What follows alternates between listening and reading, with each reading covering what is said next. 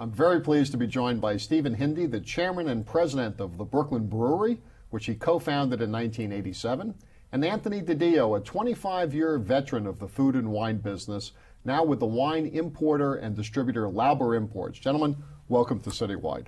Thank you. Great to be here. So, is New York a beer and alcohol town? New York is a big alcoholic beverage town. I mean, the beer business alone, I think, is at wholesale between $3 and $4 billion. And if you add in wine, it's got to be another billion or two. It's people like to drink in this town, I'm happy to say. I judge it by empty bottles on Monday during the recycling, and just kind of walk up and down my street and see some great wine bottles that people have shared. So. Yes. And that means a lot of employment for people also. Steve, tell us a little bit about the Brooklyn Brewery, how you got started with it, and what it's like to build a business like that in New York. Well, the Brooklyn Brewery is the first successful brewery in New York City in about 30 years. You know, there was a great heyday of brewing in New York. 100 years ago, there were 48 breweries in Brooklyn alone. The last two big Brooklyn breweries, Schaefer and Rheingold, had closed in '76. So when our company came along, it was really the first brewery to put down roots in the city in a couple of decades. It's been a great adventure starting a business in New York City, and I think any business is a great adventure, but particularly so with the beer business, because surprisingly, I think customers in New York took to our company from the very beginning, because there are a lot of independent business people in the hospitality business in New York City. It's not all chain restaurants that have national buyers and that sort of thing. It's people who can identify with someone starting up and peddling his beer door to door. So there were plenty of adventures, plenty of hurdles, plenty of mistakes along the way, but right now we're the number 32 brewery in the United States among all breweries, about 400 breweries in the U.S. and 1,000 brewery restaurants, and we're the number 5 draft beer in New York City. So we've come a long way in 18 years. How many people do you employ? Today we have about 35 people. At the high point we had 100 people when we were distributing our own beer. We're looking to expand in New York. We're hoping to be able to move down to the waterfront sometime in the next few years and build a bigger brewery. And if we do that, we would probably be back up over 100 people employed. Tony, most of your customers are restaurants as opposed to individual consumers. You educate a lot of people about wine, but you sell to restaurants. Right. We sell to anyone that has a license from New York State. Let's just talk New York City. We have restaurants, private clubs, hotels, bars, and then the package stores or liquor stores. So there's almost like 5 tiers of customers, and we have something like 2,000 customers in New York City alone. Now, Lauber not only distributes in New York City, but the whole state of New York, the whole state of Jersey, and Pennsylvania, which was a challenge, but it's going very well right now. What are some of the brands that our viewers might recognize that you sell? We have some big name brands like Raymond Vineyards coming out of Napa Valley. That's a very, very big brand. We have brands coming out of Chile and Argentina. Los Vascos is one of the biggest growing brands in America right now. Jordan Vineyards out of Sonoma. There's so many. We have 105 brands from California alone. Then we distribute from Washington State, and then Oregon, and also New York State. We go out to Long Island, and we represent out there Bedell and Corey Creek. My sense of the restaurant business in New York is that the quality has gone up. As I think back 25 years ago, that you had some of the fancy French restaurants, you had high-end steakhouses, and then it was when Restaurant Associates started introducing sort of concept restaurants that sort of a new ethos evolved. But today, it seems like new restaurants are opening up every day, but they're also, on the very first day that they open, they're a much higher quality than the same establishment would have been 25 years ago. Is that right? Oh, definitely. I was just at. It's funny. I picked up the New York Times today, and in the dining in section, there's a Florence Fabricant writes a great article about restaurants and chefs on the move, chefs on the go. And the first topic she talked about was a restaurant called Varietal that is opening today, that I was at the opening last week. I think Thursday night I went to it. And they had what's known as friends and family, where they invite their friends and family, and really they try out the dishes on you and try out the service, and they ask you to fill out a little form afterwards and see how they did. But the point is that every day in New York there are more and more restaurants opening, people taking the plunge, and the quality is there. You cannot slipshod, you cannot cheap out in terms of decor or quality of food or wine or beer. People do not want to go in there and do it. So the demand for those restaurants is because I think consumers have become more sophisticated. Are they more demanding now than they were when you started the brewery? Well, I think the flowering of restaurants in New York over the last 20 years has really raised the bar, as Tony was saying. You've got to be on your game from day one to make it here. And it's astounding, even in the outer boroughs, the number of restaurants that have opened in the last 20 years. You know, places like Williamsburg, where our brewery is located, when we started in business, we had one customer in that whole neighborhood. Now there must be 300. I mean, bars and great restaurants. And the same is true of Smith Street over in, near Brooklyn Heights. We had one account on that street when we started in business, and now there must be 200 on Fifth Avenue and Park Slope. It's just astounding what's happening. And they Fourth Avenue in Brooklyn. And Fourth Avenue in Brooklyn, if you can believe that. It's quite amazing, and they are very demanding. New York, a lot of people thought Brooklyn Brewery succeeded because we put the name Brooklyn on the bottle. Let's talk about that a little bit. Well, it's funny. In the beginning, when we decided to name the beer Brooklyn, there were people, including some of our investors, who said, "Are you sure you want to call it Brooklyn?" And I said, "Yeah. I think Brooklyn's one of these mythical places in America. I think it means something here. It means something around the world. I think it's a great name." But a lot of people were skeptical. But today, I look like a marketing genius for having named it Brooklyn. I'll go a little further than that, Steve, because I think that 20, 25 years ago, when people said the word Brooklyn, it was kind of the nostalgia market. It was all the people who had moved out of Brooklyn but kind of remembered the Dodgers kind of thing. And cheesecake. And I would go so far as to suggest, and I'm not kissing up to you, although I'd be perfectly happy to do that if you like, that that the brand that you developed helped give Brooklyn the new hipster feel that has made it so exciting and attractive today. The fact that you opened up the brewery in Williamsburg, and young people could come and start to experience that. It sort of set a tone for what people think of around the world as Brooklyn today. It's true. It's true about that, because if you think about the beer, if you're thinking about the beer and wine market in New York, I'm one of those people, and obviously I've been in the business 25 years, and the minute I walk into a restaurant or a bar, I'm looking to see what bottles are behind the bar and what's on tap, because I always enjoy tap beer more than bottled beer. No offense, but it's I rather have that tap. So I'm looking at that. But Brooklyn beer, I run a party every 2 years at my house, and I have winemakers from all over the world. We import from 16 countries, and every 2 years there's a show in New York, and that they come to, big wine tasting. And everybody ends up at my house on a Saturday, and I only serve Brooklyn beer. I only serve his beer. He doesn't know that, but I only serve Brooklyn beer because I'm proud of it, and people identify with it. And they think it's so cool that they're in Brooklyn drinking Brooklyn beer. And I think that the cinema and the film industry has been so bad towards Brooklyn. If you think of over the last 30 years, I mean, the image of Brooklyn has really been tarnished because of the film industry.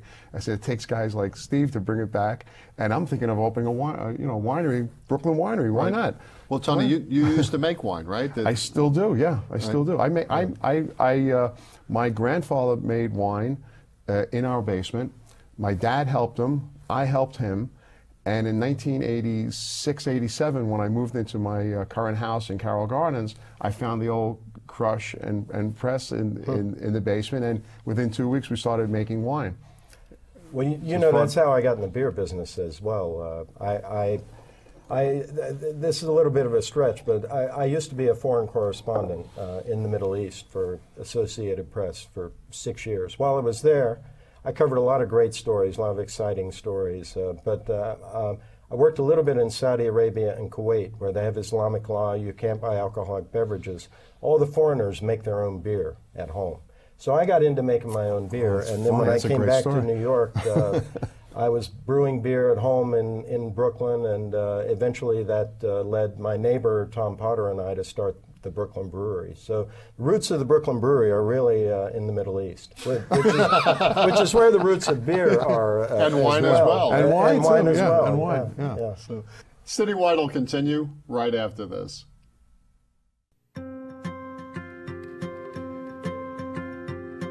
There is really only one boy.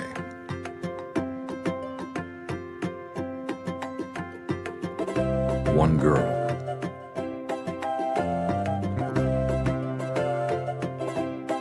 One tree. One forest. One deep, dancing ocean.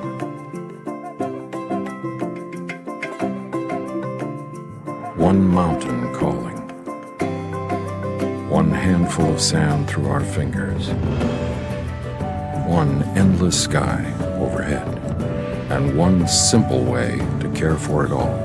Please visit earthshare.org and learn how the world's leading environmental groups are working together under one name, EarthShare, one environment, one simple way to care for it.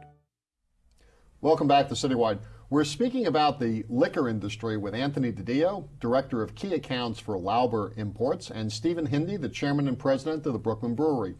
Both of you do a fair amount of speaking and writing and educating people about the products that you sell as well as about your business. Tony, why don't you talk a little bit about why you do that and what kind of value it brings to consumers? Well, it's actually on two levels. I do wine tastings for the public, and I started them in 1985 at Eastern Athletic Club, our old health club that I still belong to. And I started that really because I just loved wine so much. And in the year 84, 85, we would have 30, 40 people come to a free tasting. And it was great. It was actually the beginning, almost the genesis of interest in wine. Now I'm also still doing that on a smaller scale, but at least 3 times a year doing that for the public. But then I also educate in restaurants. I go to restaurants and do what's known as staff training, where we sit down with just did one at Porterhouse in Time Warner Building, just did one at Gordon Ramsay's restaurant, and sit down with the sommelier, sit down with the wait staff, and talk about 4 or 5 of the wines that we distribute that are on the list, and just talk about some of the fine points. But the most important thing is that I sit down and let them taste the wine and have a dialogue with them. So we love that. You have captured some of that experience in a book, The Renaissance Guide to Wine and Food Pairing, that's available online and in bookstores. Tell us what I'll find if I open up this book. A lot of pictures of me. No. What you're going to find in there is not my opinion or the opinion of my co-author, Amy Zavato. What you're going to find also is the opinions of great chefs and great winemakers. We were able to sit down with 6 of the top chefs in New York. Daniel Boulud of Restaurant Danielle wrote the foreword to the book, and he sent me a menu of about 7 courses, 8 courses. Amy and I sat down and we said, okay, maybe these wines will work, this wine won't work, let's bring them. Rick Moonen did the same thing, the former owner of Oceana, Don Pintabona, chefs of that level, Michael LaMonaco. And each of them submitted a menu to me, and Amy and I went with wine in tow to the restaurant. We sat down, we had a full meal with them and just tried out the wine. So it was a dialogue between Amy and I and the chefs, and saying, hey, this will work, that doesn't work, maybe we should try this or try that. And that's what you're getting from that book. And then you're also getting a opinion from 4 of the top winemakers, Paul Draper from Ridge, Jim Clendenin from Au Bon Clement. We sat down with them and talked to them about their experiences about not only making wine, but are you making wine that you're thinking about food at the same time? What do you do? My greatest question to Paul Draper was, who is an idol to me, and I said, Paul, so when you walk into a restaurant, are you thinking about food or are you thinking about wine? What's coming first? He goes, sometimes I'm in the mood for a Bordeaux, so then I'll start looking at the menu in a different way. Sometimes I'm in the mood for food, then I'll go with the wine. So it's just interesting. So it's not a book about opinions. As humble as I can be, I don't think my opinion amounts for much, but the opinions of the people that make the food and make the wine, I think it does count. Steve, not surprising given your background as a journalist, you also have published a book, Beer School, together with your partner Tom Potter. It's coming out soon in paperback. It's been out for about a year. But it's not so much about what kind of beer people should drink, it's about how you build a beer business. Tell us about your book. Well, the book is actually doing very well in business schools across the country because, I really put my journalist hat on in writing that book. And Tom and I were very honest about things we did right and things we screwed up. And I think most entrepreneurs who write stories about their success tend to cast themselves as geniuses. Well, we were very humble and very honest about our experience in starting a business. And I wrote about half the chapters, Tom wrote half. Each chapter is an episode, a passage in the building of the business. And then if I wrote the chapter, Tom weighs in with his point of view on that particular episode. Maybe he doesn't remember it quite the same way. That's exactly right. You get 2 different perspectives. And, I was a journalist, Tom was a banker, so we look at things in different ways. And then he grades us on that particular passage. And the same thing with chapters he wrote, I grade him. I think we end up with a CUM of like 3.1, which is actually better than I did in college. So there's progress. Putting aside the use of the word Brooklyn for a second, what's the one thing that you think was the smartest thing you did, and what's the one thing that you would really do over differently if you could? Well, it's very simple, distribution. We distributed our own beer, which is very unusual for a startup brewery. We did that on the advice of one of our Brooklyn neighbors, an entrepreneur named Sophia Collier. She lived on our block. She started Soho Natural Soda. I don't know if you remember sure, that. I remember product. that, sure. Yeah. And when we were starting up in the late 80s, she was selling her company to Seagram's for $20 million. So we were very impressed by our neighbor, Sophia. And she advised us to distribute our own beer. She said, put your beer in a truck, put your logo on the truck, and go out there and peddle it. You're going to learn the business from the ground up that way.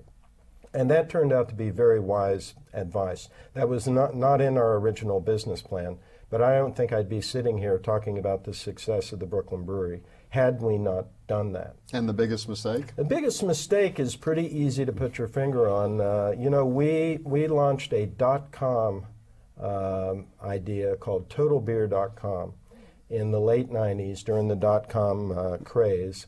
And we were delivering our beer and other beers that we distributed directly to people's homes. Sort of what Fresh Direct is doing today, except they're doing all groceries and gourmet foods and beer and wine. We tried it with beer alone, and it was a disaster.